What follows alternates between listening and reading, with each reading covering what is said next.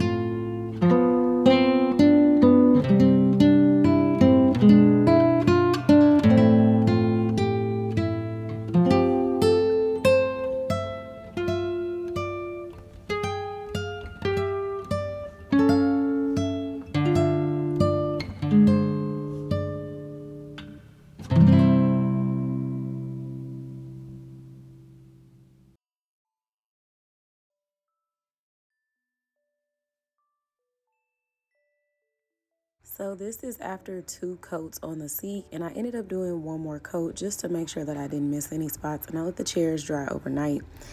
The chairs came out pretty nice to me, and I tried to get some good videos so you could see what they look like, but this is step 1 of many projects that we're doing as we turn our home into our dream home. So thanks for watching. Make sure that you subscribe and turn on your post notifications, and I'll see you in my next video. Bye.